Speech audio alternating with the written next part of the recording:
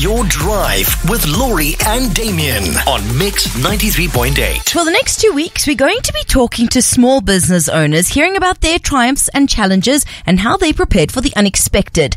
The segment is brought to you by First for Women Insurance, who offer tailor-made insurance for women-owned small businesses. Joining us on the line, we've got Izan Hamilton-Klutter and Larissa Cornelius from nFold. Ladies, welcome to the show. How are you today? Very well, thank you. Oh, we are so good. So we're going to dive straight into it. Please tell us about your business. Well, at nFold, we're all about strategy and winning, but not just any kind of winning. We specialize in crafting those winning proposals, tenders, and pitches that businesses need to seal the deal. And what drives us is a real passion for seeing businesses succeed. You know, when they win work because of our help, it's not just about the contracts or the money. It means real jobs for real people, keeping them employed and making a positive impact on their lives. And that's what we're truly passionate about. Now, how has being a female-owned business benefited you guys in terms of the field that you guys are in? Well, to tell you the truth, I don't really think that being a female-owned business has magically given us some benefits. Yeah. Just because it's a label. But I think what makes a difference is us being women and how we run things. Because it's about that touch we bring, our professional work ethic, the way we lead our teams, our sometimes wacky ideas that the clients love, and how we understand business and life. So, yeah, I think it's about us being women rather than being a woman-owned business. Wow, that's really cool. I love, the words that you use there, but if there was anything that you could change about this experience or improve upon, what would it be?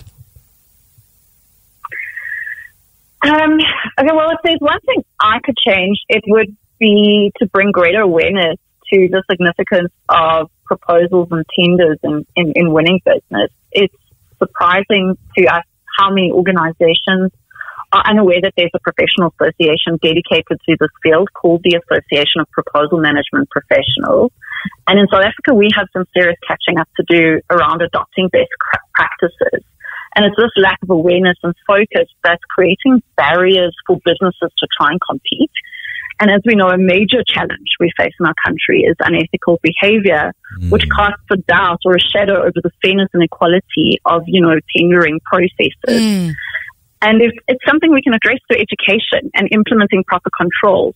So ultimately, we want to see a future where fraud and corruption are eradicated completely. I think most South Africans would totally agree with you there. nFold for president, eh? Wow. As business, as business owners, what would you say is your most unexpected moment, and how did you manage to deal with this? Sure. You know what? Let me tell you about a curveball that we didn't see coming last year. We were gearing up for growth at one of our very big clients, and they suddenly decided that it was save the money season. That's what we called it. They started chopping costs left, right, and center, and we were banking on their ambitions and maybe putting too many eggs in their basket. Yeah. As a small business, this really hit us very close to home. But what we did was, instead of retrenchment, we first opened up lines of communication with our team. So we were brutally honest, probably more honest than most companies ever are with employees. Then we took a very hard look at our budget. We chopped back on executive salaries. Then we started getting really inventive, and we allowed people to buy back some of their time. So they worked less, got more family time, and got paid less, of course. Very interesting. Yeah, sales. We definitely upped our sales. So we survived it. We came out stronger, and we are still doing a lot of work for that particular client. Wow. It sounds like you're really evolving, and I think as a successful business, you have to do that at any point in time, What would take your business to the next level in conclusion, Izan and Larissa? I think the main focus is scaling up so that we can truly embody, that wise adage of working on your business rather than just in it.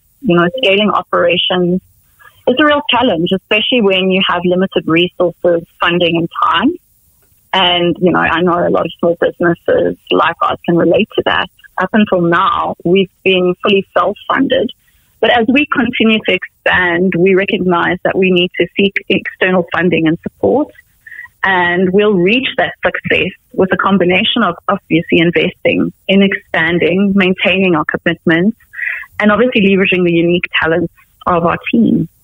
Ladies, thank you so much for your time, and it's been really interesting to hear you talk about your business and what you're involved in. We really, really appreciate it, and we wish you all the best for the future.